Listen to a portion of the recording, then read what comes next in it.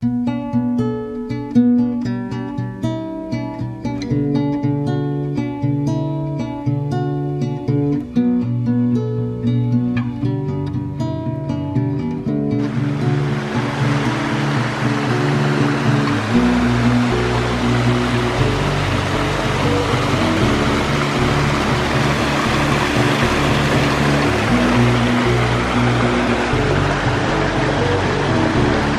you feel it yet?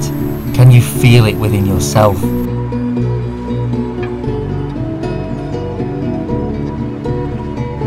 The shift in energy.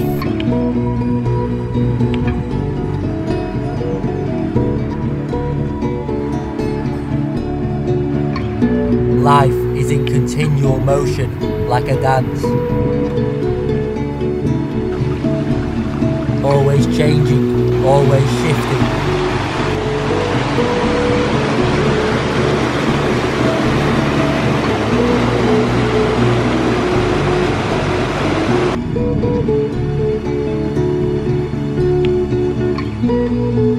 It has ups and downs, but as long as you flow with it, you will stay on track.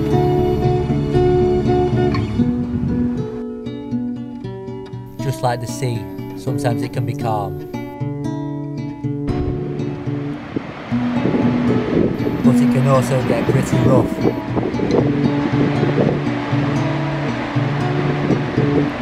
But to ride with the waves of change is our aim.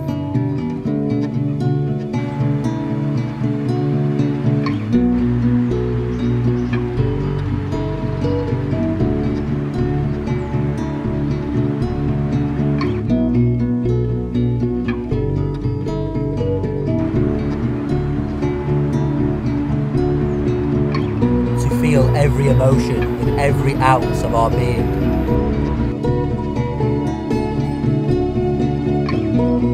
It's what being human is all about. Feeling the ups and downs, the passion, the excitement, the sadness. It's all part of this human experience.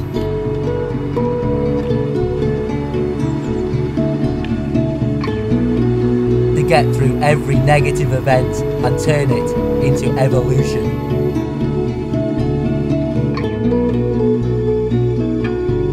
Evolution of the human soul. We have all chosen to be human for a reason, to evolve our souls.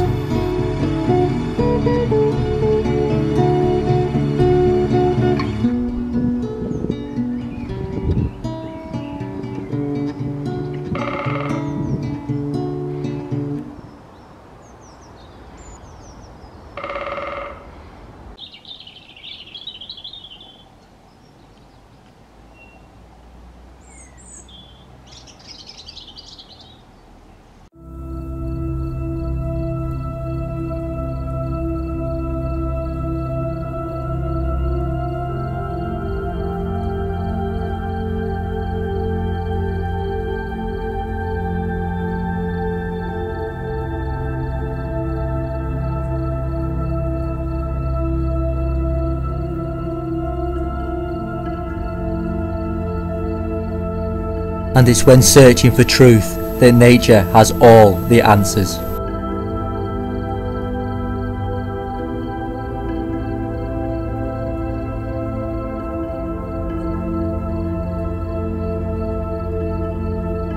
Look around and just admire her.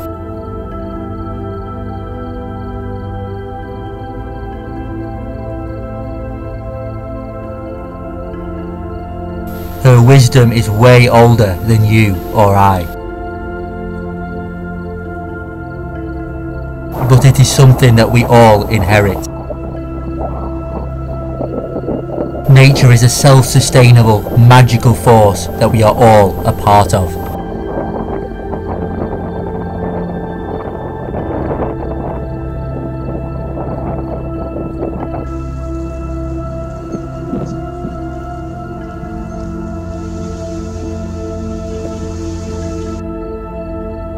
The worm wouldn't be without the soil.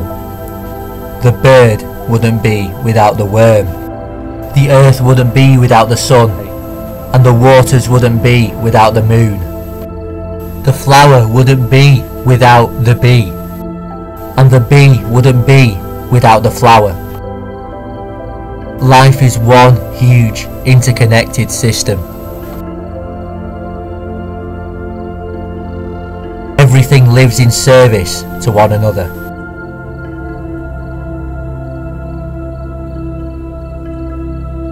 But the thing is, the earth wouldn't be without humans. Humans have an important part to play when it comes to nourishing the soul of the world.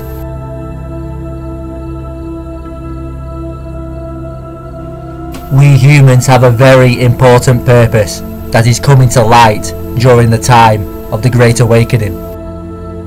Don't get me wrong, humans can cause destruction, but that is only when they are separated from nature, separated from themselves, separated from the truth. But when we regain our connection, we realise and we understand that our purpose as humans is actually a very important one.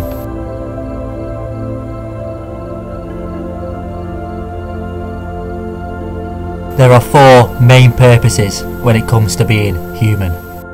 Number one is to look after nature and to see everything as one huge interconnected family that humans are a part of. Number two, to go after your own unique destiny, the destiny that is true to your heart once you search inside. Number three, to go after your passions and live each and every day with excitement, with wonder, with passion. And number four, to contribute towards humanity's destiny. And I'll talk about that a little bit later on. But for now, we need to understand exactly what time we find ourselves in right now. Perhaps the most important time in the history of humanity. The time of Albion, and the time where we regain our humanity. When we come together as brothers and sisters with the sole ambition of uniting this realm, impossible is made possible. To have a world where we each can give our service, where we can each live our dreams, and where we can create a world of freedom, of bliss, of community. A world where we work in cooperation with nature, where we learn from nature, and where we give back to nature. But to change the world, we first need to work on ourselves. We first need to realise who we are, where we come from, and that we are unique individual souls, coming here to live a human experience to the best possible level we can, and that aligns with our soul ambitions. The Great Awakening isn't about being all spiritual. We are already spiritual beings. We are here to live the best possible experience as a human, regaining our sovereignty. Our souls have all chosen to be human for a reason. There are two distractions that have been pulling humans off track for so long. One, being so caught up in the spiritual movements, and number two, being caught up in the material movements. These are both just as bad as each other. We need to stay firmly in between, firmly in the balance, and realise that we are infinite spiritual beings, but living a human experience. We need to have the balance of both. We need to feel God in every living thing, in everything we see, and take that passion, take that drive into living the best possible life we can, following our hearts, following our dreams. And going back to the fourth reason I mentioned earlier, number four is this: to realise what I just mentioned then, that we are human, that we need to take our spirituality and ground it to the earth, ground it to our humanity. The ones I like to call the controllers have been throwing humanity off track for such a long time. Lies left, right and centre, deception around every corner. If they were Pinocchio, their nose would stretch from one end of the earth to the other. They lie about history, they lie about health, they lie about who humans are, where we come from, where we go, they lie about spirituality. They shape so-called modern life and call it real life. There are many debates as to who these controllers are, whether it's people, whether it's a consciousness, whether it's a bit of both, but it matters not. All that matters is once we stay in our power as humans, we can come together to build the world we want to create. We need to start by seeing the beauty in every little thing, the beauty in ourselves. To live our truth and believe in ourselves 100% is essential. Do not listen to anybody else apart from your own heart. If you listen to your heart, you will achieve the life that your soul came down here to achieve. The only thing in between you and your heart's dreams is fear, is doubts, is conditioning. None of these are real danger. They are all complete illusions. But by getting past these illusions, we develop from character, we move towards our destiny, and we develop a courage and a will that will carry us forward for the rest of our lives. When we surrender to the flow of life, we are carried in its waves. Magical opportunities arise, and the life you dream about and it's in your heart just happens through synchronistic events. This mysterious force runs the entirety of life. It runs life, it runs our destinies, it runs the seasons, it runs the weather. People call it God, people call it Great Spirit. It doesn't matter, it's the same thing. We just need to work with it. And how do we work with this force? We be the best version of ourselves. We go after every single dream we've ever had. We generate a community. We plant trees. We look after nature. We can do infinite number of things to work with this force. But let's just be ourselves. Let's be humans. Let's encourage communities. Let's make friends. Let's smile to each other on the street. It is that simple to create a new world. Let's stop doing criminal acts such as this, chopping down the tree for no reason. Trees should be respected as the sacred living beings they are, giving us so much life. In some cultures they are called the standing people, giving us wisdom. Let's instead start growing trees, speaking to them, communicating with them, and giving back to nature what it has given us. Now open your hearts, get in touch with your soul, and just look and listen.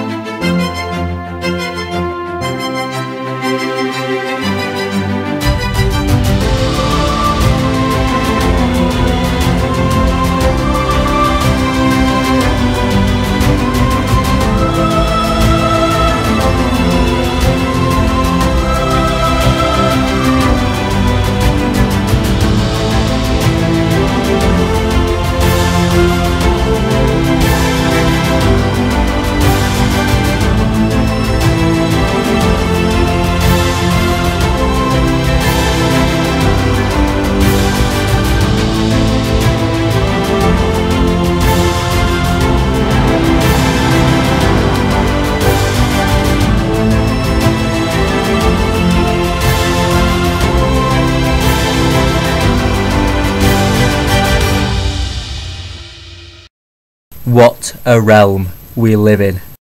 Magical. When we search our hearts, we can begin to think and feel that heaven can be here right now.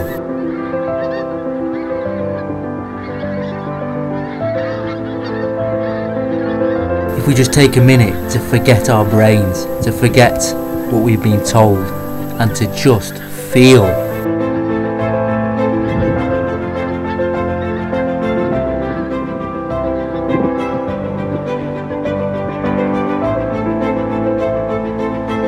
The truth is right here. It's been here all along. We can now begin to shatter the illusions of deceit, to trust ourselves, to be secure in our own humanity, to have unshakable faith, to trust in nature and the nature within ourselves.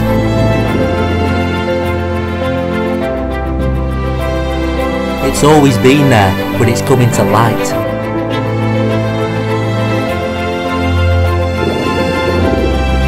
Tempora mutantur, nos et mutamer in illis. For when the times are changed, we change with them. It's during those times of sunset that we really feel the magic of where we are. And we start to question, is there more to human life than we've been told? More to human life than we think. And I'm telling you, this is coming from your heart, because there is. Most people cannot even begin to perceive the beauty that is all around us, the magic that binds the earth. But now, in the time of the Great Awakening, the time of Albion, people are coming together. We are coming together as communities. We are coming together as like-minded individuals who see the truth, who want the truth, who feel the truth. This time has been prophesised for thousands of years. It's not about telling each other what to do or how to live. It's not about a protest. It's not about finding the truth from some external source, because the truth is already in you. Simply open your heart. This is about being you. No more illusions, no more doubts stopping us. Let's embody freedom. Let's live according to our destinies, the divine plan. Let's flow with life. Search inside yourself. You have this life in this body once. What is it you want to do? Or shall I say, who is it you want to be?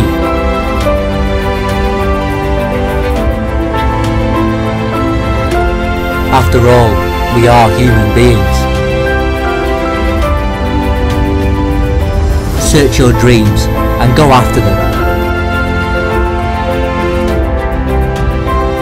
But never forget to stay in the flow of life.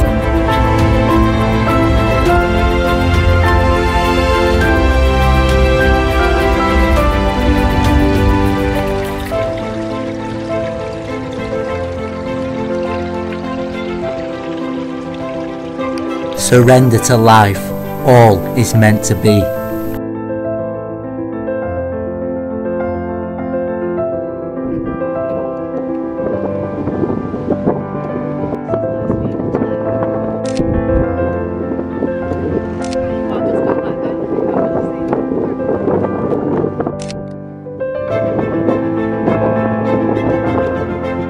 The year 2020 came and people awoke to many deceptions. The controllers needed to act. They created a spiritual diversion that pulls people out of their authenticity and individuality. They placed people's attention on rigid dogmas. They told us the answer was in this book, the answer is with that guru. They told us that little me has no power. The controllers are running scared of the fact that we are beginning to see life how it is. Nature has always been an enemy for the controllers, and that is because it holds the truth. No guru, no book is as knowledgeable as nature. Look at the patterns in nature, look at its living geometry, look at your own fingertips. This knowledge is everywhere, it is in you.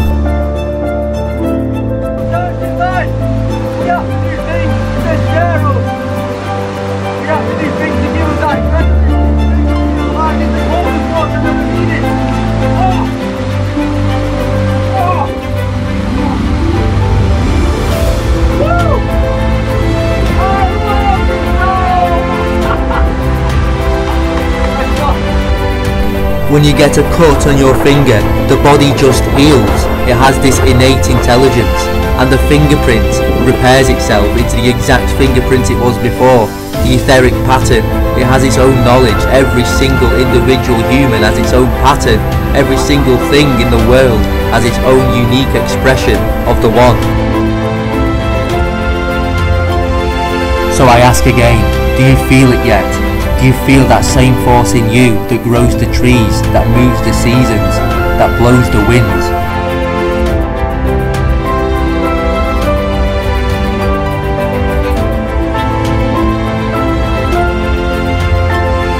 Let's all start speaking in the language of the soul, because then we can communicate with all things around us. How do you do that? Ask yourself, who am I? Really, who am I?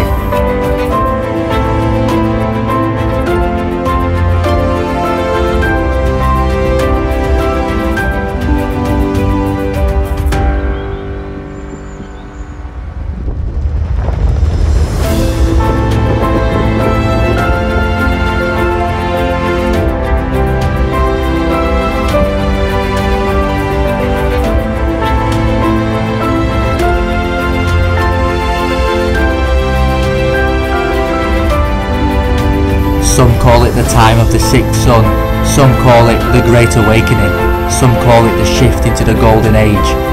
I call it Albion. And my final message, believe in yourself, no matter what it is you desire.